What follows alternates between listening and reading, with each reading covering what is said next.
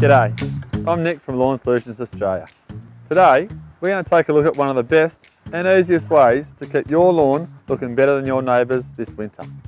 If you fertilise through autumn, your lawn will be well fed and healthy, but you'll notice the growth will slow down.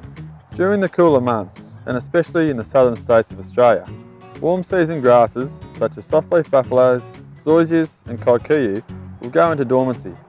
This is a defence mechanism to prevent damage from the dropping temperatures. You might notice that your lawn loses some colour.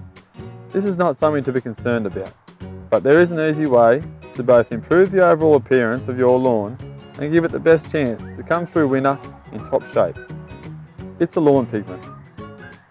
Now I know what you're thinking, it's just a paint. A quality lawn pigment is made from all natural ingredients, so it's environmentally friendly, and it doesn't coat the grass, it's actually absorbed into the leaf, so it will stay there until you mow it off.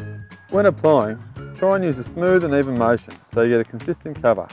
Start on your lawn edges and move away from garden beds and structures, then continue across the lawn.